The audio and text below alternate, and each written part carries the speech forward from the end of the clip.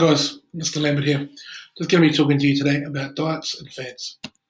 So we're just going to check your prior knowledge, do the quick 5 questions, just pause me and have a go at these on your worksheet.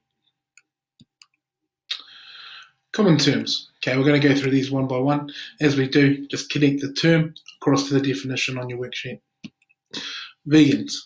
In addition to being vegetarian, they do not use other animal products and byproducts, such as eggs, dairy products, honey, etc.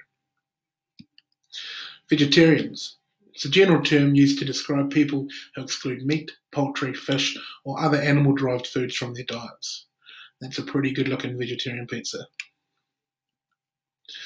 Diabetic. It's someone whose body cannot maintain healthy levels of glucose in the blood. Gluten-free. It's a diet that does not include the grains, wheat, barley, rye, or hybrids of these grains. Fruitarian. Fruits, nuts, and seeds make up the main diet of this vegan subset. Some will supplement these with beans, oil, and honey. Paleo. It's the notion that modern humans should go back to eating real, whole, unprocessed foods. An omnivore. It's an equal opportunity eater who consumes both animal and plant-based foods in varying ratios. So there are a few other things that can also affect your diet.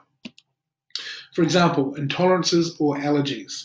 So quite a lot of people are quite allergic to things like fish and shellfish, obviously lactose, so milk, things like peanuts. A lot of schools don't allow you to go along with your peanut butter sandwiches.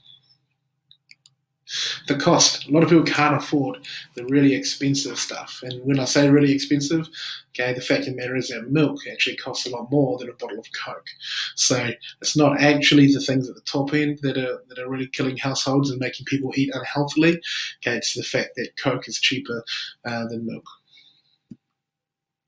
Culture and religion comes into play. So you have halal, okay, which is when you can only eat certain foods, which are killed in certain ways. You also have foods that are kosher and non-kosher, so certain cuts of certain types of meat, okay, can and can't be eaten by certain people. And you have things like Ramadan, okay, which is celebrated between the months there of May to June, and people cannot eat out when the sun's out, and you have to eat at night. Ease or time is a huge one, especially for a lot of busy families out there. So it's a lot easier for some people to just go through the drive-thru on the way home from football training or something like that, rather than going home and cooking a full-on proper meal. Deficiencies. A lot of people can be deficient in iron and calcium and all sorts of other vitamins, and they have to try to balance their diet around that. I know here it says that there's the 12 best food sources for calcium, and in fact there's 14. Other people come into it. If you're hanging out with your mates and you're trying to eat healthily and your mate just wants to go down and get a burger from McDonald's, sometimes it can be quite hard to say no.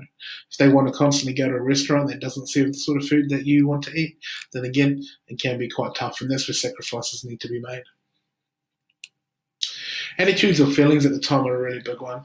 Certain foods make you feel really good. Okay, certain times when you're feeling down, you just want to run home and eat a whole tub of ice cream. Okay, other times when you're feeling really good about yourself and you feel like you want to maybe give yourself a bit of a treat, you might eat some bad food as well. What we're going to do is we're going to jump online. We're going to find our favourite restaurant. Okay, we're going to look into it on their website. Do they have vegetarian or vegan options? What are their gluten-free meals like? Do they provide options for people on diets? What would you order if you're on a low-carb diet? So go through, check out their menu, and fill this out on your worksheet.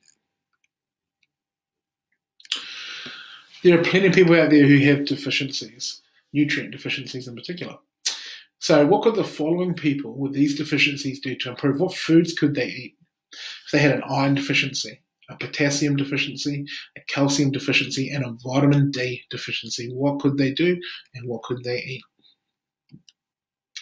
Lastly, we're going to do a research topic and we're going to find out what the following diets consist of, and we're going to eliminate them accordingly. Are any of these diets actually worthwhile doing?